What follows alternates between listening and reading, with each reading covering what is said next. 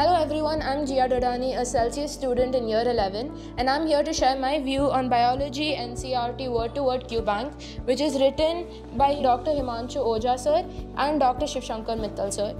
In my opinion, this book is amazing, and in my NEET preparation, which started just a few months ago, I have used this book multiple times to revise the several chapters that I've studied, and this has done wonders.